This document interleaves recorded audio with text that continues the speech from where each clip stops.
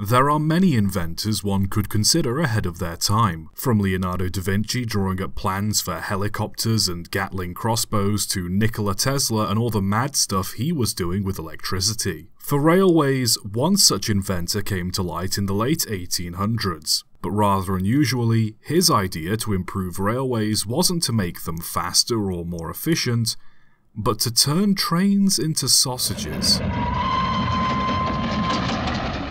Born into a well-connected family, Josiah Vincent Meigs was an inventor for most of his life. He'd patented several small devices, designed furniture, and while serving as a Union captain during the US Civil War, he invented his own rifle. Meigs eventually moved to Massachusetts in the 1870s, where he continued inventing, and as urban passenger railways developed, especially elevated railways, he noted how much space the rails took up and how much they shadowed the streets they were built over. Meigs felt that he could do better, and so in 1872 he designed and patented his own railway system. The tracks would be supported on iron pillars and made up of 3 rails. Long girders would connect the pillars together, and on top of these girders would be 2 load-bearing rails. Between these rails would be a raised 3rd rail. This rail, however, wasn't load-bearing, so could be made out of cheaper materials such as wood. Switching would be done by mounting a section of rail on a hinged joint that could easily swing back and forth. The main wheels of the locomotive and rolling stock were set at a 45-degree angle sticking outwards,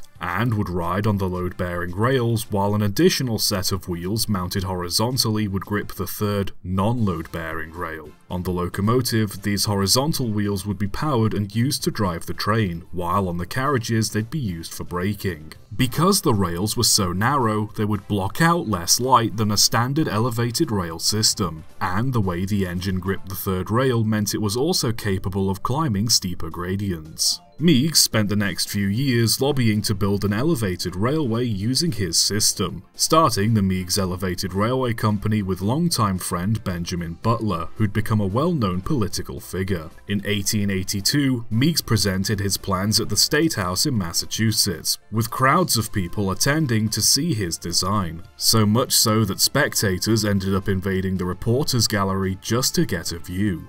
Naturally, people were uncertain of the radical new design, but a Mr. O'Neill, representing Meigs, boldly stated that they were in an age of progress, and that what was good 25 years ago isn't good now. Meigs spent the next 3 years campaigning to build his railway, fighting multiple bills and facing stern opposition from representatives from Boston. Eventually, permission was granted for a section of track no shorter than 1 mile but no longer than 3 to be built to allow Meigs to demonstrate his design. He made some adjustments to the design and patented it again in 1885. After raising enough money, Meigs finally managed to build a 227-foot line to demonstrate his railway, opening it to the public in 1886. What he'd built looked nothing like any contemporary railway. Instead, it looked like something out of a 1950s sci-fi. To put that into perspective, this engine was built less than 3 years prior.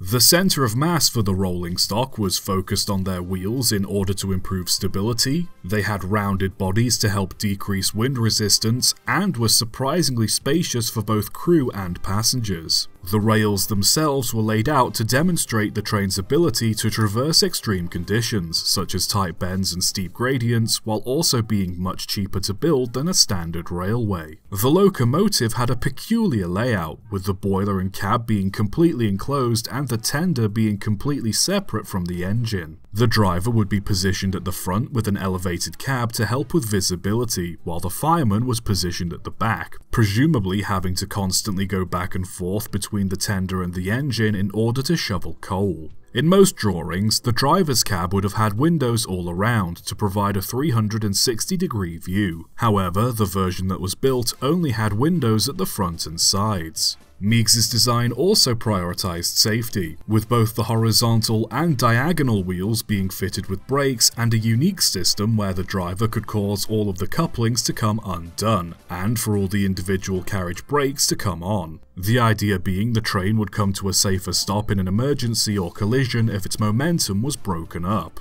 The design wasn't just safe, but comfortable too, with the carriage provided to passengers being spacious, decadently upholstered, well lit, and with enough seating for 72 people, though it was never made clear whether the carriages were fitted with insulation or heating equipment to keep passengers warm in winter. Meigs's demonstration seemed to work, the design proving capable of not only traversing the difficult line with ease, but with speed and comfort too. Demonstrations continued until February in 1887, when the shed housing both the engine and carriage caught fire. Initial theories were that a stove being used to heat the carriage and engine to prevent them from freezing overnight had started the blaze. But Meigs and multiple neighbours suspected the fire was the result of arson, especially as the building containing all of Meigs's original models had also been set on fire. Nobody was ever caught. Despite the carriage being burnt out, the locomotive and tender survived, and so Meigs was able to continue with his demonstrations, putting temporary seats in what remained of the carriage for passengers to sit on. Meigs also wrote a book to promote his design, going into detail how a railway would operate using his system. All the publicity seemed to work, as the Lake Street Elevated Railroad in Chicago showed interest in the design, with some international interest coming from Paris, France as well. Unfortunately, at the last minute, Meigs seemed to have had the rug pulled from under him by electric competition. Not only were electric streetcars and elevated railways proving to be fast and efficient, but their use of a conventional rail layout made them much more appealing to investors. Meigs knew he could easily electrify his design, but swore by steam power, claiming it to be more economical than electric alternatives. By 1894, Meigs was done promoting his railway, and took on the job of building a conventional elevated line between Boston, Cambridge, Roxbury, Charlestown, and South Boston for the Boston Elevated Railway Company. The demonstration line was dismantled while he focused on putting his ideas into practice. Meigs continued to reject electric power and the notion of building subways, insisting that steam power was more economical and the way to go, which turned away many investors. By 1896, Meigs's attempt to build the line how he wanted were fruitless, and he had to give up the endeavour, selling everything and giving up on his railway. Interestingly, it was mostly Boston representatives that had opposed his design in the first place, and now it was the Boston Elevated Railway that dominated the city. What's tragic about Meigs's design is that it genuinely had the potential to be a worthy alternative to conventional railway systems, but Meigs's inability to adapt to electricity left the idea ambitious but unappealing to investors. It's entirely possible that, despite its relative success, Meigs's design would have gone the same way as most other revolutionary railway designs that came before and after it. I suppose we'll never truly know. All we can do is close our eyes and imagine what life would have been like if Boston instead decided to settle not on standard railways, but on the Sausage Express instead. Subscribe for more.